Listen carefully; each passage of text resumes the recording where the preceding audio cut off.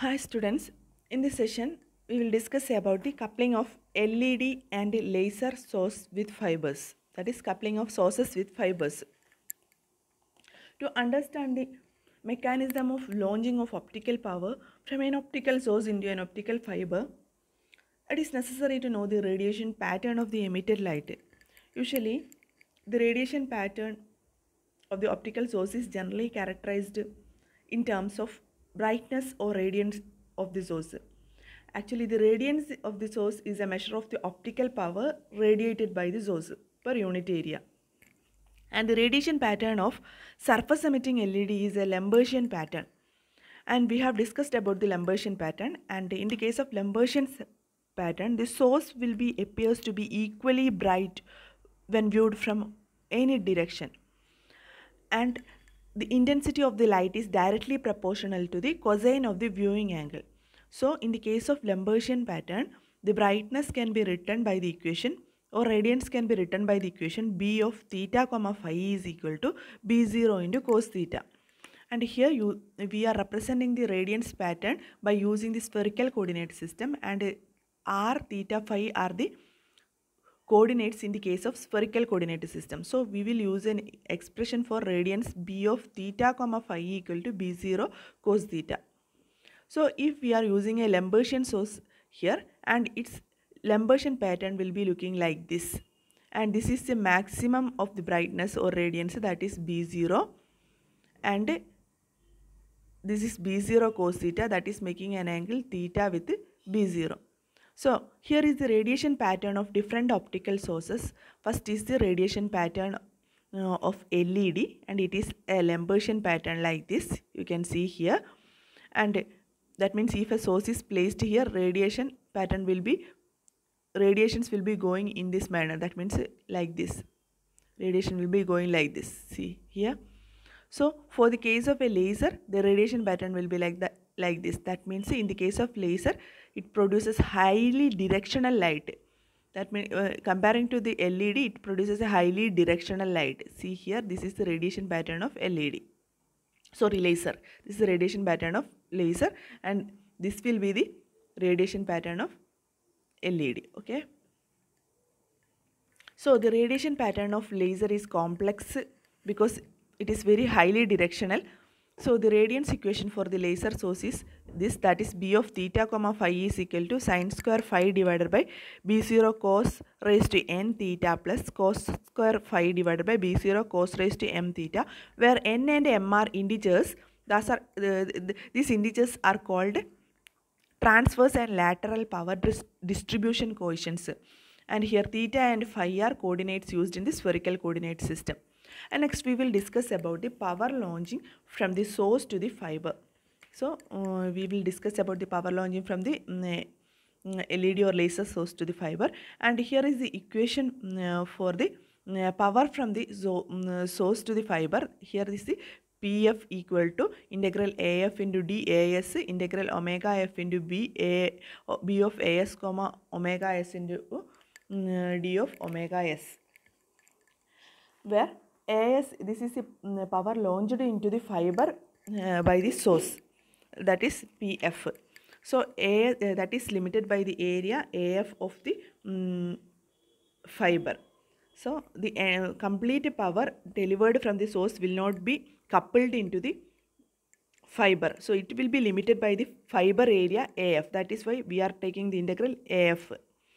And AS is the solid angle of the source, and omega S is the solid emission angle, and AS is the area of the source. That means the AS represents the emission area of the source, and B is the radiance or brightness. And power coupled to the fiber will be limited by the area AF. And this figure shows the coupling of the source to the fiber, and here is the source is placing here. Suppose this is a source, and suppose if it is an edge emitting LED, then the active area is shown here, and the radiation pattern will be like this. So if you are placing a fiber here, so these radiations will be coupled to this fiber, and some radiations are lost. See, most of radiation, the light should travel through the core, and some radiation will be lost in the cladding and outside region. We can see here. But if you are using highly directional source like laser, it has got a high directivity, so the radiations will be moving in this manner. So most of the radiations will be directed to the fiber core itself in the case of laser. But in the case of LED, here this is the source of LED, and here in the case of LED, the sum of the light radiations will be lost in the outside regions of core. So this figure explains correctly the coupling of the laser, coupling of the LED with the fiber. So this will be the acceptance angle. You can see here, this will be the acceptance angle for the fiber. So the light rays coming under this acceptance angle will be received by this fiber, and other light rays or radiations will be lost. So you can see that in the case of LED, the acceptance, the light coupled into the fiber will be small. A smaller portion of the LED light will be coupled into the fiber core. But in the case of laser, most of the light will be coupled into this fiber core since it is very highly directional. So the power coupled into the power of the LED coupled into the single mode fiber is given by the equation pi square Rs square into B0 into Na square, where Na is the numerical aperture of the fiber and Rs is the radius of the, where Rs represents the radius of the emission pattern of the source. And for we know that if the refractive index of core and cladding are approximately same, then we can replace the numerical aperture by using the equation n1 into root 2 into delta, where delta is a relative refractive index. So we will get the equation for power coupled into the single mode fiber from the source LED will be equal to 2 pi square Rs square into B0 into n1 square into delta. So this will be become power PF of LED SI will be equal to A by Rs square Rs whole square into PS into Na whole square, where Rs greater than A. Here the radius of the emission pattern will be greater than the radius of the core A. In the case of LED, the emission pattern radius will be greater than the radius of the core. And here PA is the optical power. Suppose PA is the optical power emitted by the source, and this is the PS is the optical power emitted by that is PS is the optical power emitted by the source, and A is the core radius of the fiber, and optical power emitted by the source PS is given by the equation pi square into Rs square into B0, where V0 is the radiance or brightness of the source, and Rs is the radius of the emission pattern by the source, and PS is this is PS equal to, that is PS is the power emitted by the optical power emitted by the source. So in the case of graded index fiber, the power coupled into the graded index fiber from the source LED will be equal to 2 pi square Rs square into B0 square into N1 square into delta into 1 minus 2 by alpha plus 2 into Rs by A all raised to alpha, where alpha is the profile parameter in the case of graded index fiber, and N1 is the refractive index of the core, and delta is the relative refractive index, and PS is the power emitted from the source, and A is the radius of the core. Next is the Fresnel reflection loss, and we know that the complete light emitted from the source will not be coupled into the fiber. There will be some loss in the case of coupling, and that means a perfect coupling between the source and fiber is possible when the medium between the source and the fiber has the refractive index, that is N1, that is same as that of the core of the fiber. So if the core of the fiber has a refractive index N1, and if the medium between the source and the core have a refractive index N1 itself, then the perfect coupling occurs. And if there is a difference in refractive index, then the fraction of the power will be reflected back from the interface of the fiber and source. So that reflection loss is given by the equation R is equal to N1 minus N0 divided by N1 plus N0 whole square, where R is the Fresnel reflection or reflectivity at the end phase of the fiber core. And the coupled power can be expressed by the equation P coupled will be equal to, in such cases if there is a loss, then coupled power is equal to 1 minus R into power emitted by the source.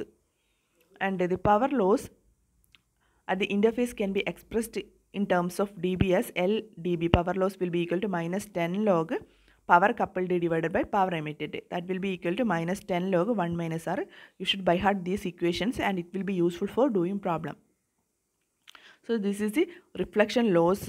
It is called Fresnel reflection loss, and this is occurs when the coupling is not perfect. So in order to improve the coupling or in order to improve the coupling of the light from the source to the fiber, different coupling schemes are used, and here is the diagram of coupling schemes. And first one is the butt coupling, and in the case of butt coupling, you can see here that the source will be placed symmetrical to that of the fiber. That will be the butt coupling, and in the it will be placed close to each other in the case of butt coupling. And next one is the hemispherical end coupling. That means the fiber end will be made to a hemisphere like this, and the source will be placed nearer to that of the the source will be placed near to the fiber in the case of hemispherical end. And in the case of non-imaging microsphere, there is a lens of microsphere lens will be placed in between the fiber and the source, and they will be in contact with each other. And there is another technique of imaging sphere, and it is of large size, and that will be placed between the source and the fiber. There will be a space between these two. This is imaging sphere coupling improvement scheme. And there is another scheme that is truncated aspherical lens is placed between the source and the fiber, and usually this lens is made by silicone. So these are the coupling improvement schemes, and this lens placement will help to couple the most of the power from the source to the fiber. So in the case of butt coupling, the fiber end face is symmetrically placed on the emitting area of the source, and the coupling can be improved by placing the micro lens between the source emitting surface and the front end of the fiber. See, this is the butt coupling scheme, and these all are the micro lens placed schemes. Usually we are using the micro lenses in order to improve the coupling efficiency. And if the source is placed here, micro lens will be placed in between the source and the fiber very close to each other, and this micro lens will help to couple most of the power from the source into the fiber core. And in the case of this coupling efficiency will be given by the equation eta equal to AF divided by AS into Na square into 1 minus R all raised to n, where AS is the area of the source emission pattern, and AF is the area of the fiber. And also the for the circular emitting area, eta equal to A by RS all square into Na square into 1 minus Rn all raised to n, where n is the refractive index of the core, and Rs is the radius of the emission area of the source, and A is the radius of the core, Na is the refractive index, and R is the Fresnel reflection loss. And in the case of laser also, we will use the same coupling scheme like micro lenses are used in the case of lasers also. And in the case of laser, you know that the laser beam is highly directional, so maximum coupling, that is up to a level of 100% coupling, will be possible in the case of laser sources. And in the case of lasers, the micro lenses are often fabricated by tapering the fiber end down to a point and melting. And also, if in the case of examination, if you are asked for writing the coupling of the laser source to the fiber, you will write the laser equations only, and if you are asked for LED, you should write the LED coupling alone. And I have discussed the LED and laser together, so you should write according to the question. Okay, that's all about this topic. Thank you.